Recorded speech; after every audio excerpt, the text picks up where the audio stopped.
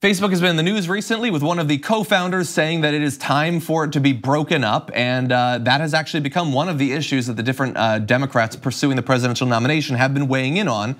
Cory Booker was asked about this, and in sort of advancing his position in this area, he also weirdly compared Elizabeth Warren to Donald Trump. Take a look. I don't care if it's Facebook, the pharma industry, even the agricultural industry. We've had a problem in America with corporate consolidation that is having really ill effects. It's driving out the independent family farmer. It's driving up our prescription drug costs. And in the realm of technology, we're seeing small one or two companies controlling a significant amount of the online advertising. So should they be broken up? Well, I mean, again, I believe in process. And we should have, if I'm president of the United States, I will have a Justice Department that uses antitrust legislation to do the proper investigations and to hold industries accountable for corporate consolidation. Elizabeth Warren's already out there saying break up Facebook, break up Google. But I don't think break up Amazon. Right, but I don't think that a president should be running around pointing at companies and saying breaking them up without any kind of process here. Do I think it is a massive problem in America, corporate consolidation? Absolutely. It's about making sure that we have a system that works. It's not me and my own personal opinion about going after folks. That sounds more like a Donald Trump thing to say, like, I'm going to break up you guys. No, we need to create systems and processes. You just compared Elizabeth Warren to Donald Trump. I most certainly did not. Well, that's what she's saying. She's the one that's saying that. Well, again, she has. Let her discuss and debate her positions. I'm telling you right now, we do not need a president that is going to use her own personal beliefs and tell you which companies we should break up. We need a president that's going to enforce antitrust laws in this country, and I will be that person. Okay, so in a sec, we're gonna have a couple of the different candidates, what they have said about breaking up Facebook. But first of all, can we just be clear? He says, I certainly did not compare her. Yeah, he did. He says absolutely nothing, essentially, in that entire statement. First of all, he's asked a yes or no question. Should these companies be broken up? And he dodges that, which is weird.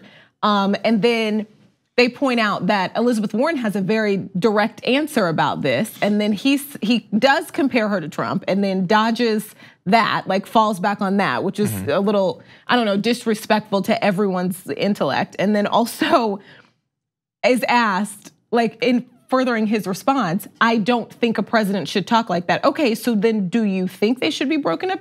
I don't think a president's personal beliefs, this is what this is about.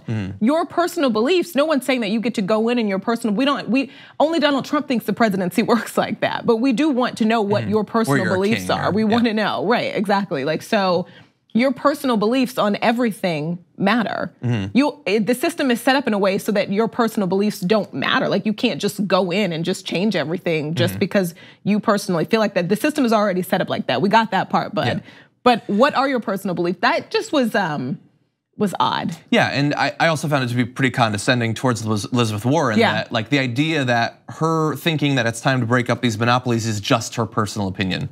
She just thought about it. There's been no research, there's no process. He keeps talking about process, she doesn't have a process. He has a process, she just has personal opinions. Right, and as if her history as a politician, as a public servant essentially doesn't shape her personal opinion. Her personal opinions matter. And by the way, if you'd like to find out more about what she thinks on this, you can go to the very she's got a policy. Very blunt. Yeah, she does. She wrote this. Here's how we can break up big tech, and she goes in depth on Medium, and you can see why she thinks that needs to happen. And obviously, if she were to become president, she wouldn't come in day one and then DM them that they're broken up. That's not how it works. The idea that he's the only person that would have some sort of process or no, that's ridiculous. Everybody would, obviously. You have to. Exactly, and that process already exists, by the way. Right. Monopolies have been broken up. This is not some wild new thing that she's thinking about. It's just the modern version of other problems that we've had with telecoms and oil companies and things like that in the past. She's also, by the way, not the only person talking about this. Kamala Harris said, I think that Facebook has experienced massive growth. It has prioritized its growth over the best interests of its consumers, especially on the issue of privacy. There's no question in my mind that there needs to be serious regulation, and that has not been happening. There needs to be more oversight, that has not been happening. When Jake Tapper asked her directly directly whether she believed that Facebook should be broken up, she said, yeah, I think we have to seriously take a look at that. Yes, I mean, when you look at the issue, they're essentially a utility, which is not the same thing as saying, let's break them up, but it's closer than Booker. Booker is saying, we're gonna have a process, we're gonna have a thing, check back in 32 years, we'll see what happens. Take a look at his donors, you might have an idea of why he's wanting to sort of run out the clock on that. But she's been pretty strong. Bernie Sanders tweeted, I applaud Facebook co-founder Chris Hughes for sounding the alarm on the dangers of unchecked corporate power. We're living in an era of monopolies that dominate every aspect of our lives, including our government. It's time to take that power back. That, I would say, is actually slightly less in the direction of breaking them up than what Kamala Harris said, and certainly than what Elizabeth Warren said. Right. He seems to be okay with the idea, but he's not specifically calling for it yet. And he's right, they do need more oversight. But I also want to push back on the idea that social media is a utility. We are not gonna get to a point, as much as we depend on it and we are obsessed with it, we're not gonna compare it to water. And like our need for it. That's absolutely ridiculous. And there is competition. Facebook is- You don't think we need Twitter? I want it. And Twitter's not one of the ones that's being talked about being broken up. But. Right, but wouldn't Twitter be a direct competition of Facebook though? Like this idea that there is no competition, it's just not as popular as Facebook, but. Yeah, I mean, the argument that they make is that places like Amazon are both a platform for a service to be sold and also a person who's selling things on the service. So Amazon is a place that you could sell things, it's the biggest one. They also sell things on there. Google and Facebook are sort of similar in that respect, that they are both a platform and an entity operating in that platform. And obviously, the fact that it's their platform gives them a massive advantage over everyone else. So I find that argument more compelling than just the generalized idea that it's a utility.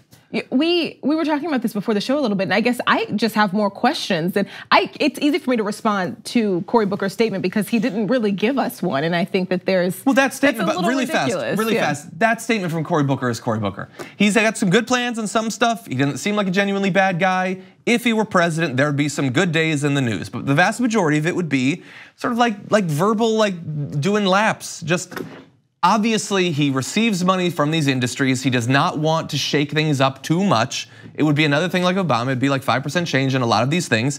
But generally, we wouldn't drastically rethink things like breaking up the biggest corporations in the world or anything like that. That's just who he is. It's not in his, like there are some areas where I don't think that he is receiving much money. So for instance, on marijuana, he's come out with a very good plan. He's willing to legalize it and all that stuff. But in big areas, I just don't think he's going to be that candidate. I think that other candidates, whether they're the most progressive, Warren and Bernie Sanders, or even Kamala Harris in some of these areas, are more likely to be willing to like fundamentally rethink the status quo of some of these industries. Is it a monopoly if you just happen to be better at it than your competitors that already exist? I mean, that might be the reason it becomes a monopoly, but it could still be a monopoly regardless. If there are competitors? I mean, no monopoly exists without any competition whatsoever. It's the idea that it's so big that there's effectively no competition. Yeah. And I'm not saying it has to be broken up. Yeah. I'm just saying I'm relaying the arguments for why that might be. No, yeah, and I think And I'm generally okay with it. If they want to do that. I'm confused by this a little bit. Okay, well, I'm perhaps shocked a little bit. Perhaps Cory Booker's process will. It made it worse for me. Yeah, okay. exactly.